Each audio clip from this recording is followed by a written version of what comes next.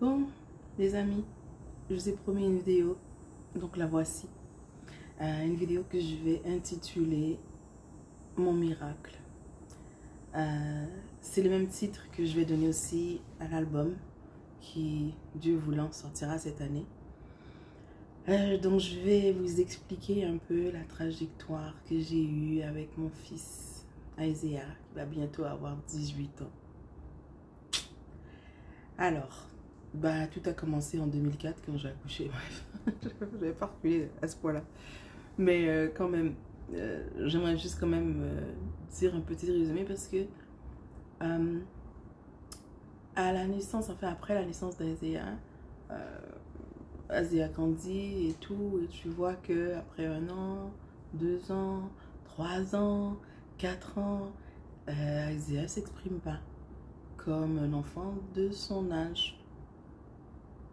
Et là, on a, je dois consulter, je dois aller faire voir qu'est-ce qui se passe et tout. Et on me donne le diagnostic à l'âge de 4 ans que Isaiah est autiste, TDAH, TED, bref, plein de T, je sais pas trop quoi. Et là, c'est là que ça commence. Là, c'est difficile. Parce que déjà, en tant que parent, on ne souhaite pas aucune chose à nos enfants. Voyez-vous? Donc déjà là, c'était le début des difficultés. Une épreuve qui a duré 13 ans. Parce que comme je vous ai dit, ça fait 5 ans que j'ai eu cette confirmation et cette victoire-là sur tout ça. Donc, Isaiah a été diagnostiqué autiste. On a voulu le mettre dans une école et dans une classe particulière pour ces genres d'enfants-là. J'ai dit non, parce que je sais que les enfants copient sur les autres enfants. Donc, s'il n'a pas pu apprendre à parler en côtoyant sa famille, il ne parlera pas plus si on le met avec des enfants qui sont dans le même état que lui. Donc, j'ai fait des procédures, je l'ai sorti du système public, je l'ai mis dans le privé. Et c'est là que la situation financière était quand même serrée, parce que le privé, il faut que ça sorte de nos poches. Donc, 750 $ par mois, dans ce temps-là, c'était de l'argent, plus mon loyer régulier, 800, bon, tout, voiture et tout, bref, imaginez-vous. Donc, et là, maintenant, c'est consultation, c'est orthophoniste, psychologue, pédagogue, tout ça, les suivis. Prescription de médicaments, parce qu'il était hyperactif et son cerveau allait à 10 000 à l'heure. Isaiah était super intelligent. Tu vois, les enfants, les autistes, c'est quand même des enfants très particuliers. Sa force, lui, c'était les mathématiques. Donc, il pouvait solutionner dans sa tête, que ce soit les additions, les soustractions, les multiplications et tout, mais il ne peut pas expliquer comment il arrive au résultat. Le français, c'était très difficile, encore une fois, parce qu'il avait une bonne mémoire, il utilisait ça, mais il n'avait pas la compréhension. Donc, quand Isaiah lisait, il lisait, mais il ne comprenait pas un mot de ce qu'il disait. Il savait que TI, ça fait ti, BA, ça fait bas. Donc, il colle tous les sons ensemble. C'était comme du chinois pour lui. Donc, donner des instructions à Isaiah, tu ne pouvais pas lui donner des instructions plus qu'une à la fois. Parce que tu lui en donnes 2, 3, là, il oublie tout. Il part, et là, il ne sait pas qu'est-ce qu'il doit faire parce que le cerveau n'a pas capté toutes les informations. Il y en a trop. Je vous donne vraiment un résumé de son état. Et il avait un manque d'attention terrible. S'il y a un papillon qui passe, c'est fini, il va le suivre. À l'école, Isaiah, si on ne l'appelle pas, donc si on ne dit pas son nom, et on dit, bon, les élèves, ouvrez votre cahier à la page 32. Bref. Isaiah, ça ne le concerne pas. Les élèves, c'est pas son nom.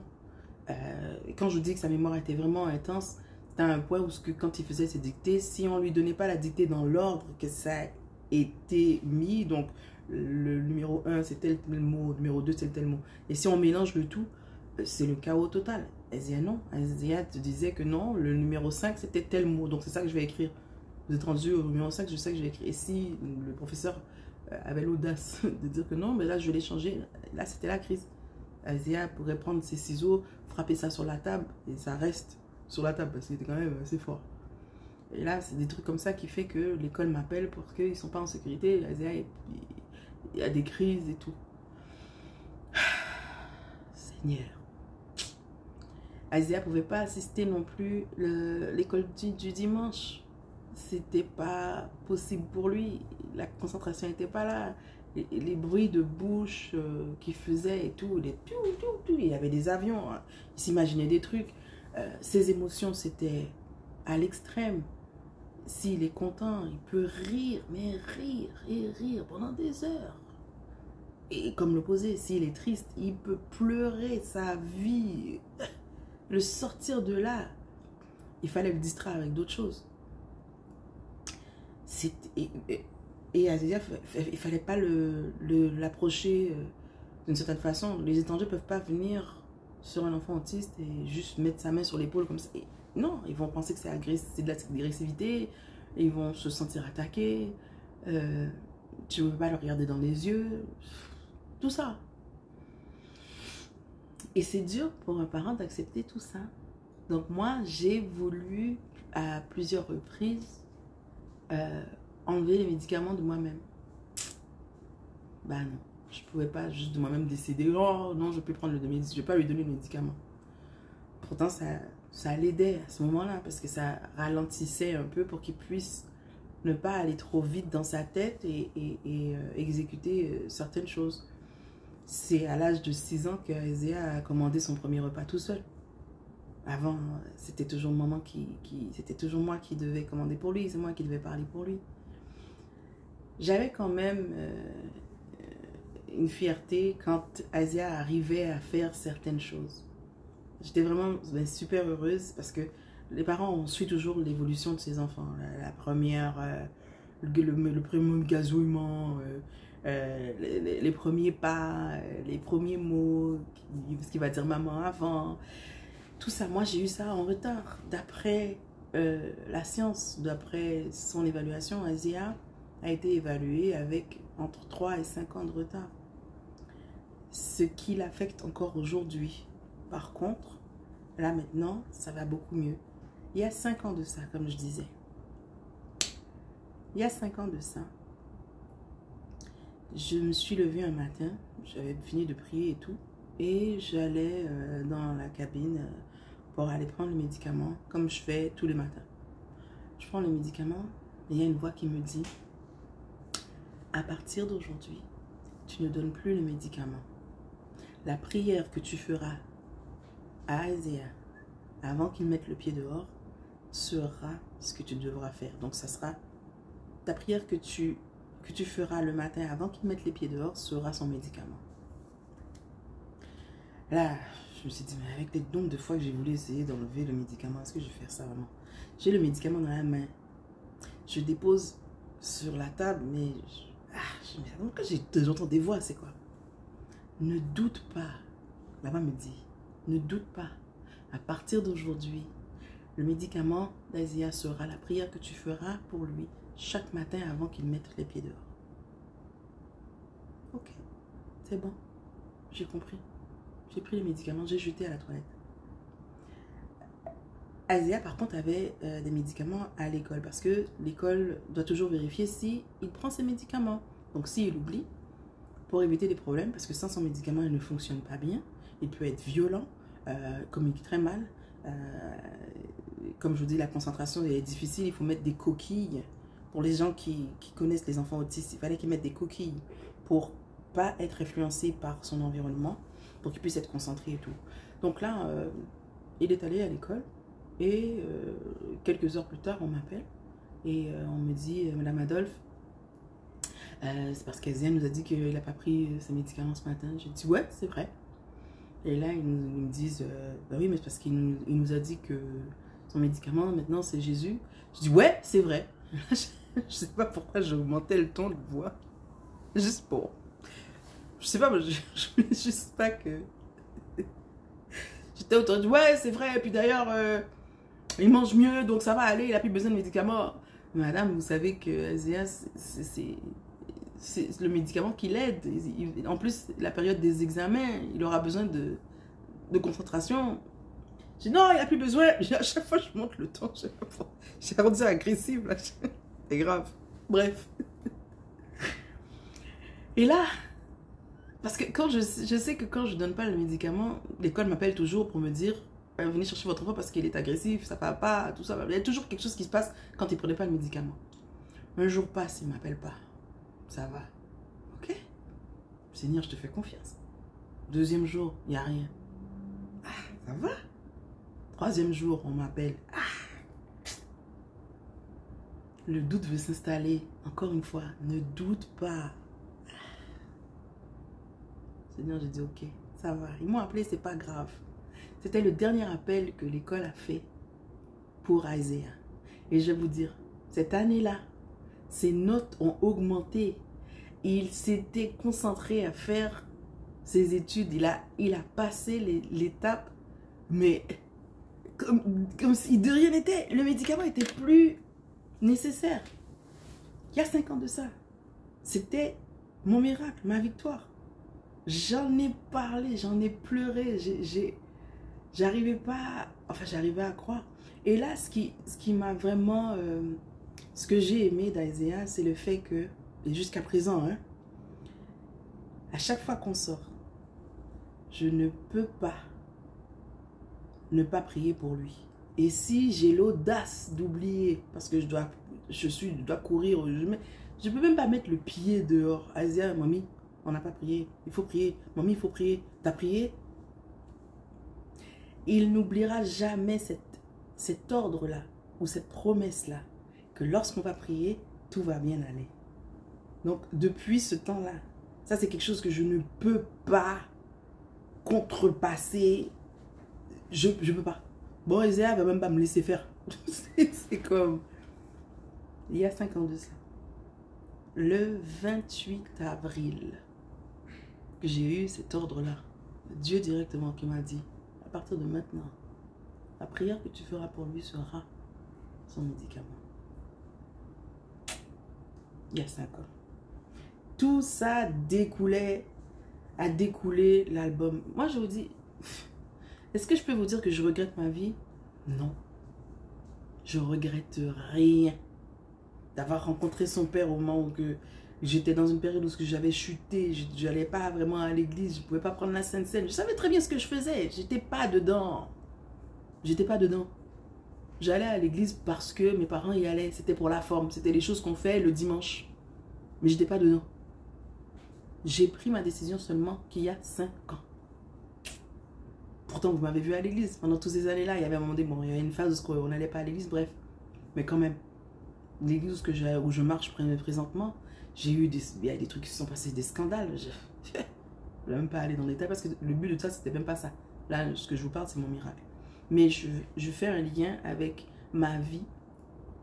Toutes les choses que Dieu a permis, les épreuves que j'ai passées, c'était pour aboutir à ce que je suis maintenant. C'était pour aboutir à cet album qui devait être écouté par le nombre de personnes qui ont écouté, qui ont eu besoin de ça. Certains ont écouté, ça leur a rien fait. C'était pas pour eux. Il n'y a pas de problème. Mais ça a touché plusieurs. Ça, je sais. Je remercie Dieu pour ça. Parce qu'il m'a utilisé. Il m'a sorti de la boue. Il m'a donné un enfant avec difficulté. Pendant 13 années. Quand j'ai frappé mes 40 ans, c'est là qu'il m'a appelé. Et même là, il avait averti mon père. Parce que mon père a fait un songe pour me dire 3 ans avant de me préparer. Me préparer pourquoi? Je ne sais même pas. Moi, je me suis dit, bon, peut-être finalement, je vais me marier. Bon, de toute façon, ça c'est... Ou bien je me marie, ou bien je chante. Je me suis dit, ou bien je chante, ou bien je me marie. C'était le chant. 3 ans avant, je vous dis, mon père est venu me voir pour me dire que l'outil, Dieu m'a dit de te dire que tu dois te préparer. Il y a quelque chose qui va te préparer, tu vas avoir un rêve qui va se réaliser. Parce que j'ai toujours su que je devais chanter. J'ai toujours su que Dieu m'avait appelé pour ça. Ça, depuis que j'étais toute jeune, je l'ai toujours dit. J'allais à l'église, même si que le service de chant était fini, moi j'allais à la toilette pour continuer mon service de chant. C'était pas mon problème. Vous avez fini? Moi j'ai pas fini, je veux chanter. Voilà. Toute ma vie, je ne regrette rien, les amis. Les douleurs que j'ai eues, les joies, les hauts, les bas, je ne regrette rien. Pour arriver à ce que je suis présentement, ou pour réaliser à quel point Dieu m'aime. Si je n'avais pas passé par là, l'album n'aurait pas existé. Asia n'aurait pas existé. Et c'est le plus beau cadeau que j'ai eu de ma vie. Après mon salut, ma famille, Asia, mon miracle. Maintenant, je vais dire, je regrette si je retourne en arrière, je ne changerai rien. Ma vie, ma délivrance. Cet album-là, c'est vraiment un cadeau, si je peux dire ça comme ça. Maintenant, le deuxième, mon miracle. À travers certains chants, vous allez quand même comprendre de quoi je parle. Mais mon miracle, vraiment, et là, quand je dis 5 ans après, je réalise vraiment, pas je réalise, mais là, je veux vraiment prendre le temps de remercier Dieu pour cette grâce qu'il m'a fait, ce cadeau qu'il m'a fait, que je ne mérite pas. Seigneur. Donc j'aimerais vraiment prendre le temps de me dire merci. Il m'a fait rencontrer des personnes dans mon chemin, Merveille, Patrick, maintenant qui m'aident à faire le second album. Je pourrais pas, quand je dis je regrette rien, vous me voyez seule là, mais je suis pas seule. Ça c'est encore un des chants que j'ai en anglais. You think you see me alone, but I'm not alone. I am not. Je suis pas. Je voulais absolument prendre le temps de faire cette vidéo pour encourager plusieurs d'entre vous qui m'ont contacté justement aussi par rapport au fait que eux aussi ils ont des enfants en difficulté, qui ont tout ça. Dieu sait pourquoi cet enfant-là a cette difficulté-là. Ça va former ton caractère et il y a une raison pour tout. Même si que ça dure, 13 ans, c'est pas quand même petit. Hein? Moi, c'est 13 ans. D'autres personnes, c'est plus longtemps que ça. Mais 13 ans, c'est pas petit.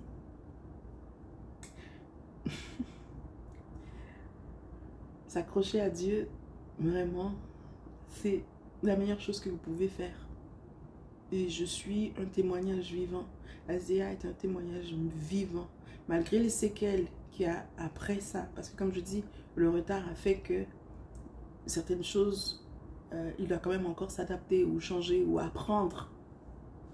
Mais si on voit Asia maintenant, les gens qui connaissaient Asia savent qui était Asia avant. Mais maintenant, les gens qui vont rencontrer Asia, maintenant, je dis, oh, l'enfant était autiste et tout, ils ne vont pas me croire. On va me traiter de menteuse. Et pourtant, vous ne le connaissiez pas il y a 5 ans. Vous ne le connaissiez pas. Les gens qui me connaissent maintenant, vous ne connaissez pas qu'est-ce que je veux. Je gérais avec Asia. Asia, en plus, je dois l'encourager. Je l'encourage aussi pour lui dire que même si que tu as un retard, tu dois remercier Dieu pour ça parce que tu es sorti de ça. Là, maintenant, il est celui qui est le plus apprécié dans sa classe. C'est lui qui fonctionne le mieux. C'est lui qui peut aider les autres. Malgré le retard. Moi qui pensais que j'allais être prise avec un enfant le reste de ma vie, qui est handicapé et tout ça. Handicapé, je veux dire, mentalement et tout. Mais non, vas-y, à travail. Et il peut aller parler aux gens. Là, ce que j'aime aussi, c'est que oui, il a encore certaines difficultés. Et comme je dis, il y a des séquelles. Parce que la difficulté, la nervosité que ça lui crée quand il n'arrive pas à s'exprimer, avant c'était très agressif. Maintenant, il contrôle ça. Et là, parfois, il fait juste dire, mamie, je ne sais pas comment le dire, je ne sais pas. Donc là, au moins, il me dit, mamie, je ne sais pas comment le dire. Donc il cherche l'aide. Mais cette grâce-là, de sortir de l'étape de frapper des trucs, de frapper la porte, de lancer des trucs, d'être colérique, de crier. Et là, pour me dire, mamie, j'arrive pas à le dire, je sais pas comment m'exprimer, est-ce que tu peux m'aider? Mais c'est le jour et la nuit. Moi, je déclare, je sais. L'autiste, c'est fini. Dieu m'a donné mon cadeau. Il m'a donné cette victoire-là. Il m'a donné ce miracle-là. Alors là, je vais rester là comme ça, à rien dire. Je ne vais pas partager ça. Non, je vous encourage. Quand Dieu agit, c'est pas l'homme. Hein. Il y a une différence quand c'est l'homme et quand c'est Dieu. Mais c'était pas l'homme. Moi, tentative d'enlever le médicament, je ne vais pas me répéter. Mais c'était ça que je voulais partager avec vous. J'ai hâte que vous entendiez l'album. Ça, c'est un chant qui va être sur l'album, Contre les bienfaits. C'est mon ami Benjamin Momus qui a fait la sono. Les arrangements, bien sûr, ça va être fait par les très chers backup Ellie et Junior. Mais c'est Junior qui m'a aidé plus pour celui-là. Mais voilà, les chants qui vont être dedans, ça va être des chants vraiment de... C'est la suite, quoi. C'est la suite de ma vie, ma délivrance. Et là, ça va être mon miracle. Donc c'est ça, c'est la vidéo que je voulais partager avec vous. J'espère que ça va vous bénir, que ça va vous encourager. Les parents qui passent par des épreuves relativement similaires à la mienne, il ne faut pas lâcher prise, n'abandonnez pas. Vous ne savez pas pourquoi vous passez par qu'est-ce que vous passez, un jour vous allez savoir. Un jour vous allez savoir. Oui, oui. Donc ne perdez pas courage. La victoire, elle arrive. Ça ira. Ok? Donc, que Dieu vous bénisse richement. J'espère que vous allez tirer de ce témoignage. Et voilà, c'est tout ce que j'ai à dire pour ce soir. Donc, voilà, c'est tout. Que Dieu vous bénisse. Et bonne soirée à tous.